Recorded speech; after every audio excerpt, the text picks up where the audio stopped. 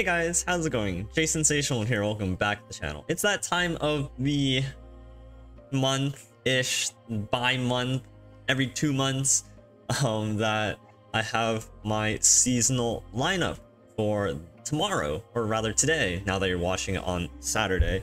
Again, if you guys are playing in the Americas seasonals, best of luck to you. And I, hope that you like your lineup. Because I've been in a weird spot this season where I took a week break, went to Canada, visit some friends, and then now I'm back. I haven't really played that much this season. I was even at some point not even thinking I was going to play in the seasonals. So I was a little bit lost, and I wasn't really sure what my lineup would end up looking like. But this is going to be my seasonals lineup. We have the Zoe Aphelios by Winding Light, we have the TF Nomulus, and then we have Echo Zillion. So I'm gonna break down, I'm gonna show you guys the lists, talk about some cards, and then talk about a little bit about the lineup and what matchups I want to run into, and then my bans. So let's start with the left side. This is probably like the most popular deck I'm expecting. I'm going to be expecting the Aphelios PNZ Winding Light list to be the most popular deck in the tournament. And so right off the bat, I think I want my matchups to at least be evens or favored into it. And so this is my list. There's a lot of discourse between what cards actually should make it in here. I think I want a third Mystic Shot. I think I'll figure that out before I play tomorrow, but I think I want a third Mystic Shot.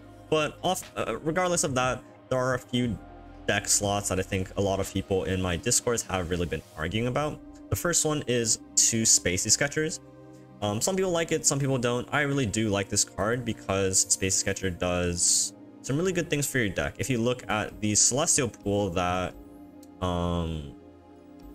this card offers to you, and of course by virtue Zoe, it offers you Moon Silver, which is really good at cheating out Winding Light. For those of you who have played this deck a lot, getting a turn 6, turn 5 Winding Light out is really powerful and really tempo heavy, which is one of the reasons why Lunari Dustbringer is so strong in this deck. Now, if we can get a Moon Silver out as well, this like adds an extra Dustbringer. So you can imagine this as like 4th and 5th copies of Dustbringer, which is really insane in this list. Outside of that, Equinox and Crescent Strike just have great utility against Thralls, especially for like the Dragonborn. We have Demacia decks like the Broadwing, any Formidable unit, any Scout unit, any like the Drant Sculptor. There's a lot of hits for this. Charger, just a 4/1 overpowered. Draw, and then Trickster as an elusive, and then Moonglow as an alternate way to just level Zoe and win the game.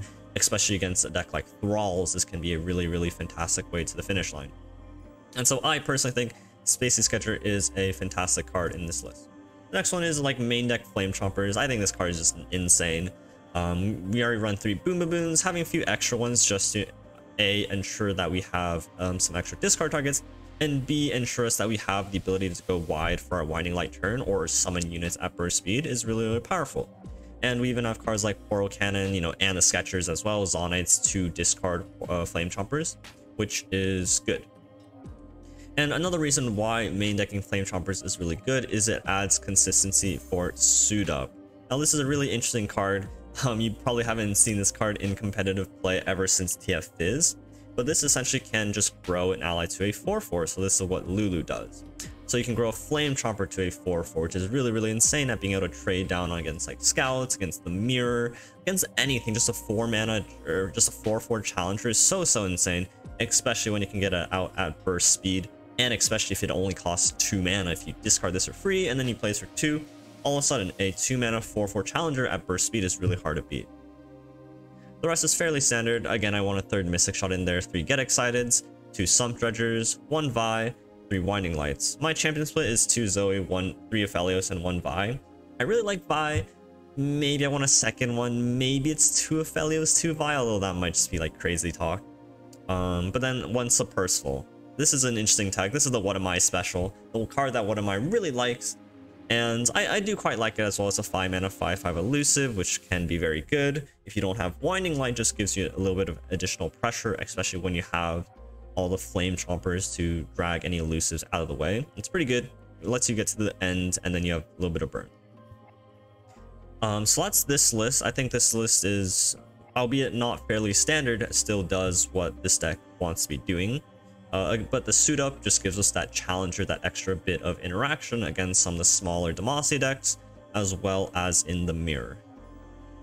And Thralls. You'll be surprised how much pressure you can apply with this against Thralls. If you can draw like 2 of them during your game and they cost 2 mana, just hit them on a Poro or Zoe. Also just protect Zoe, right? I think this card is phenomenal. Enough of that, we have the Drizzy D, the TF Nami Ode to Drizzoth. I don't think this list has changed at all since like the last week or so. So 1 Ruination, 1 Harrowing, 2 Vengeance as the main removal, and the rest is fairly standard. For those of you who haven't seen this deck before, this is a TF Nami list, using Nami to buff up elusives or just a board state to go really wide and just slam down your opponent.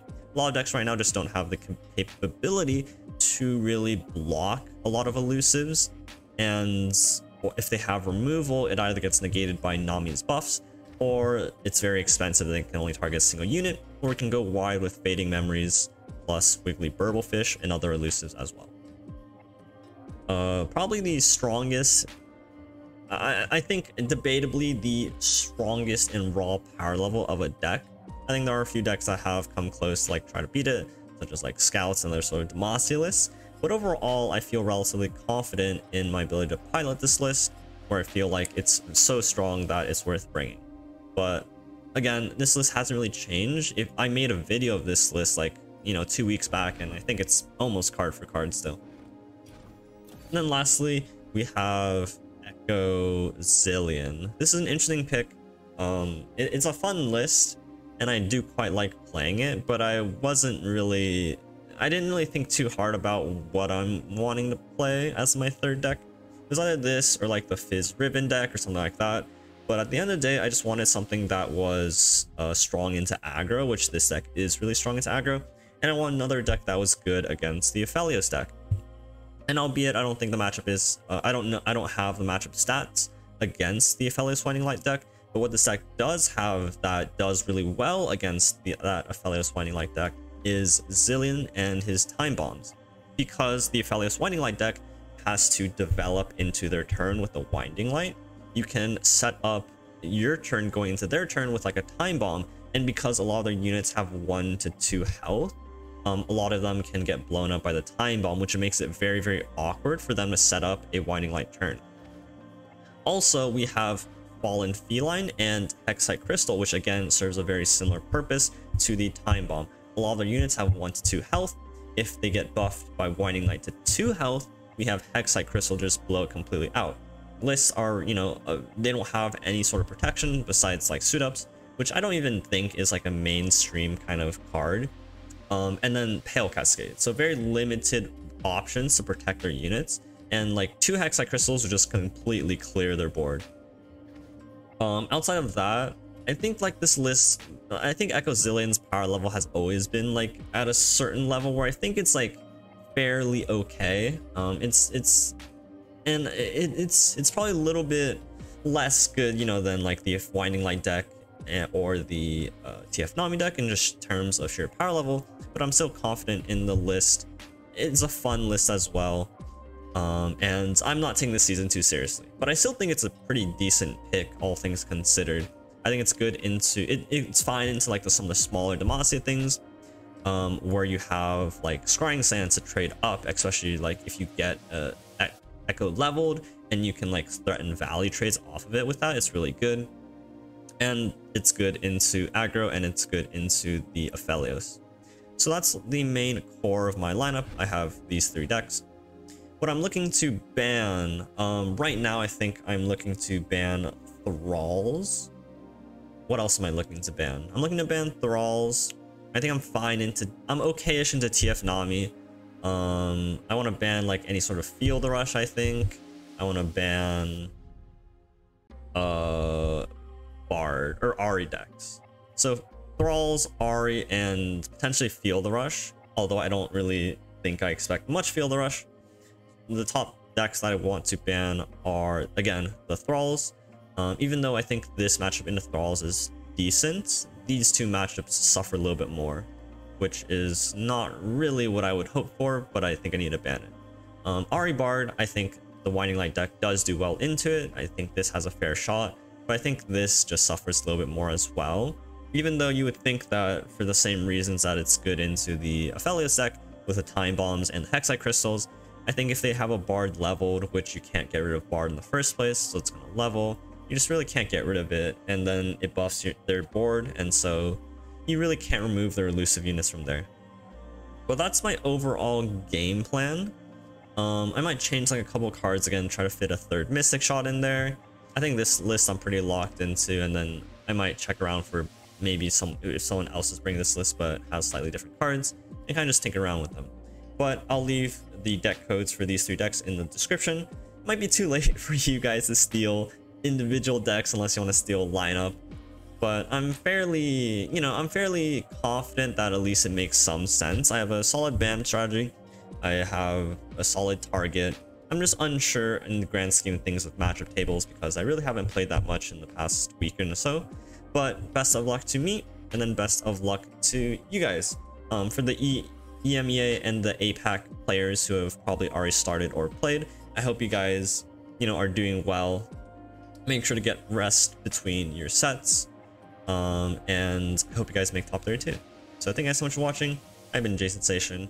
The videos might slow down a little bit between now and the release, but until then, I'll catch you guys later, and have a good night.